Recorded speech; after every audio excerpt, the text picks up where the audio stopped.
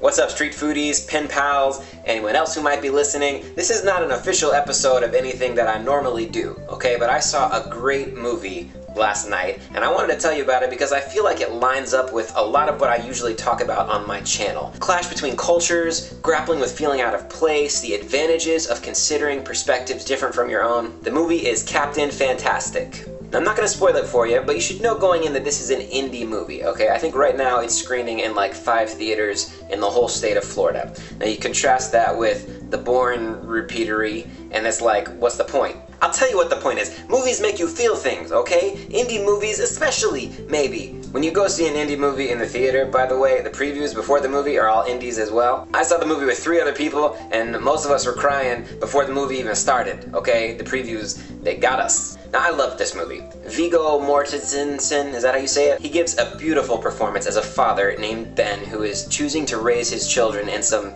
alternative ways. They live in the woods, in what is essentially a giant, awesome teepee. They're homeschooled, they all have a lot of knives. The opening scene in the movie is this rite of passage where the oldest son kills a deer essentially with his bare hands and a knife.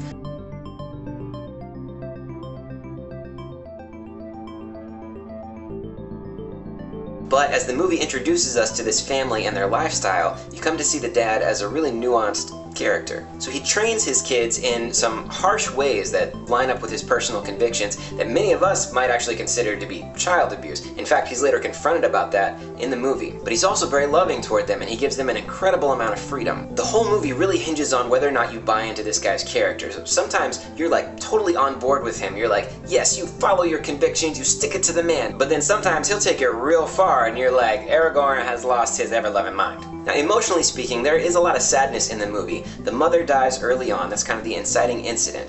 And even the way that Ben tells the children about that is so brutal. One of his values is that he never lies to his kids. He answers every question they ever ask him with complete and total honesty.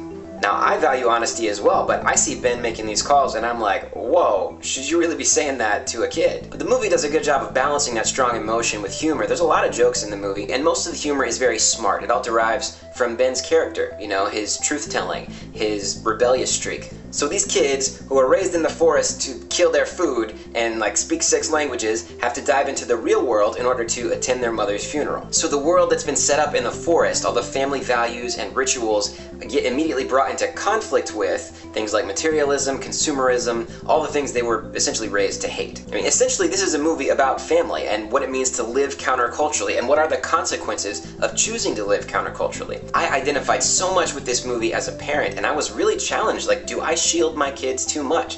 What about the decision that I've made to raise my family in China? That's what many would consider to be an alternative way of raising my kids. What are the consequences of that decision? How has choosing to raise my kids in China affected who they will become? What kind of family am I building? So my kids, like the kids in this movie, are third culture kids. They don't fully identify with the American culture that I come from, and they also don't fully identify with the Chinese culture where they live. So they make their own third culture. So watching the kids in this movie navigate a grocery store or misunderstand things that normal kids their age would know, it was really moving. Now, thematically, I think the movie's dealing with a lot of truth versus fantasy. So you've got this fantastical world in the forest where the children skin hides and make jewelry out of feathers and quote Noam Chomsky, but their leader is not a man of fantasy.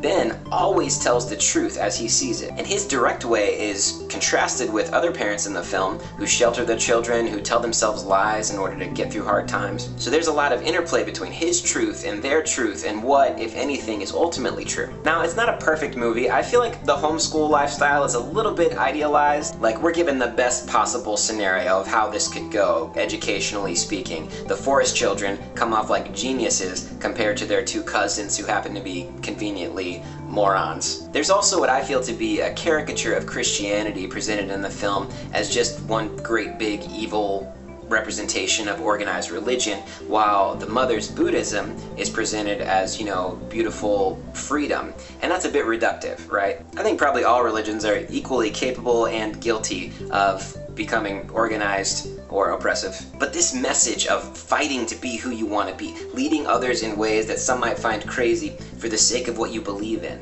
right? And the questions that the movie asks about truth and what's really valuable, all of it adds up to this incredible picture of freedom in community and togetherness. It's really powerful.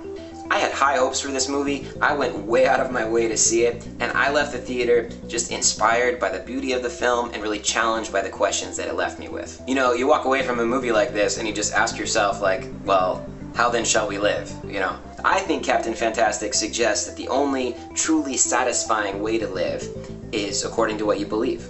I mean, it sure sounds true to me.